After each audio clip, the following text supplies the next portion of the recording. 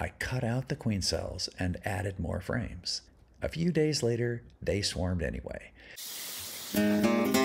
Buzz.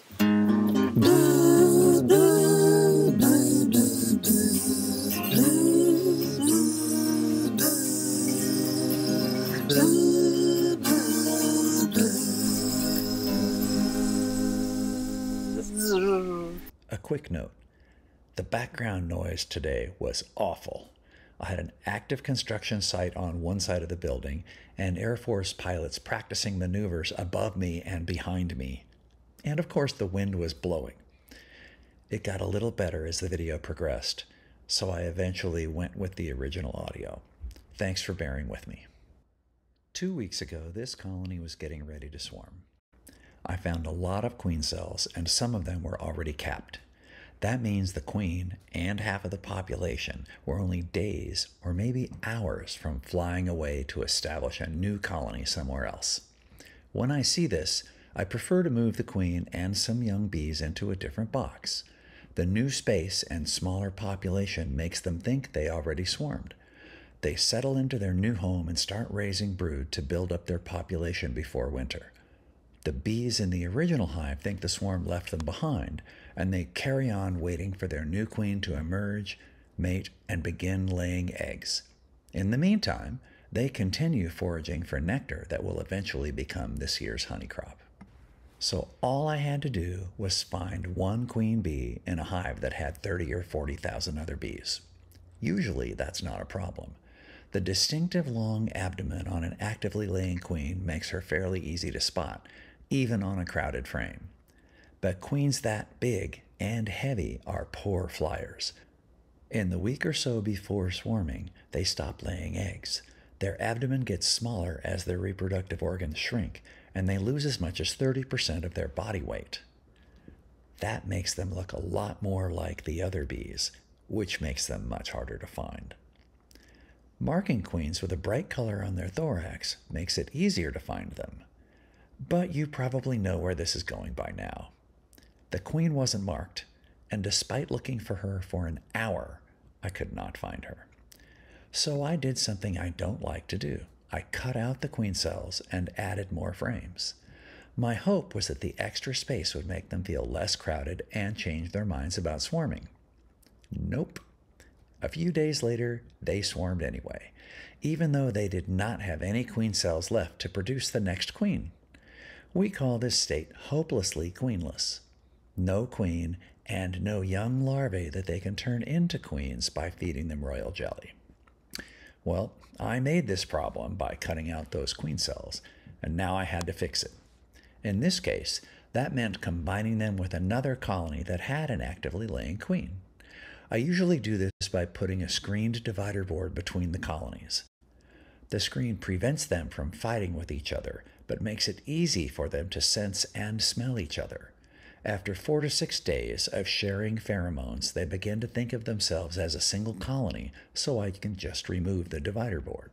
Before the swarm, this colony filled 3 full boxes. Afterwards, they only filled 1.5 boxes. I decided to shake all of them into the bottom box.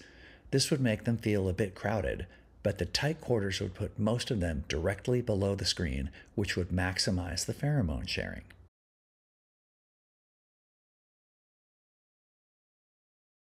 Our Snellgrove board. Now this has openings on all 4 sides, but they're closed. The bees in the bottom that don't have a queen, they're hopelessly queenless, will smell the brood from the other hive. And after 3 or 4 days, they'll be married up. I'll come back and just remove this. But I'm going to give this bottom hive an opening on the side. The top hive will have an opening on the side. The bottom hive has an opening in the front, the same opening they're familiar with. So the camera won't see this, but I don't remember how heavy this top hive is. We're going to find out. It's not bad. Just bring them right over here. Now, they now are in a new location. So what's going to happen? Well, some of the bees in this hive are going to fly out this new entrance down here, and they're oriented to this other spot. So that's fine. So what I'm going to do is take this hive, which is a queen right split I made 2 days ago. So there's a queen in there, and we are going to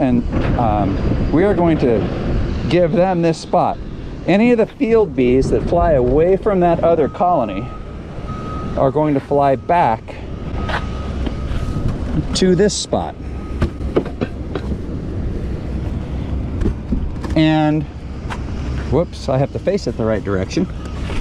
They're going to fly back here, and they're going to come in here and help this colony get reestablished. So that is fine, because this colony, it's a small split. You'll see all these orienting bees will go in there and they'll be accepted. They'll smell that queen that's laying, and they'll be fine. These guys will crawl right in there. We'll kind of watch them a little bit. You can see they're just going right in there.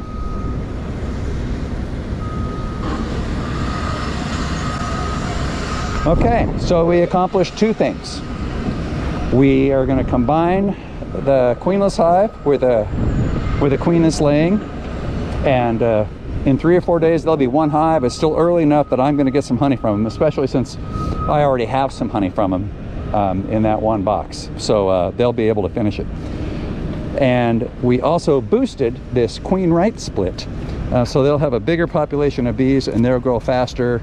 They'll have no problem growing enough to make it through the winter. All right,